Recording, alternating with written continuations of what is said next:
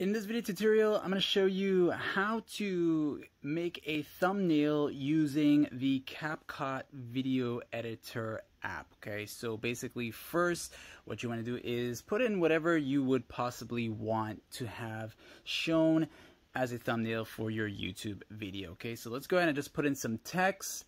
And of course, I'm going to go ahead and pause the video so I can put in all the information just quickly and show you what you have to do. Alright, so let's say you just put in some text, maybe an emoji, a picture, or a sticker, and this portion right here, you're going to screenshot it with your phone. Now, I know this works best with my Samsung phones. I'm not sure about iPhones, so I'm not even sure if this app is on iPhone, but if it is, then try it out for yourself. Okay, so what you're going to do is simply screenshot this whole thing here.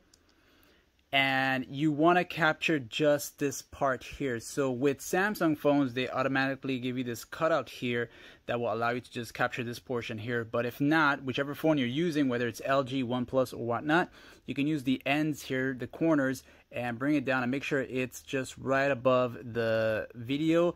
And then the bottom part goes right underneath the video itself. Okay, so by saving this screenshot in this way here, just go ahead and save that.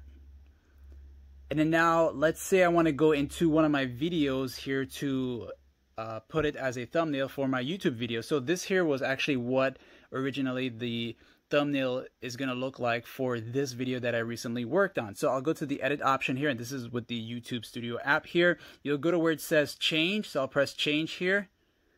And then you'll just find an image. Of course, I'm not going to see what's on my phone here. So as you find the image, tap on it. And then it's going to appear like this for you on your YouTube Studio editor section here as the thumbnail. And then you want to hit select like this.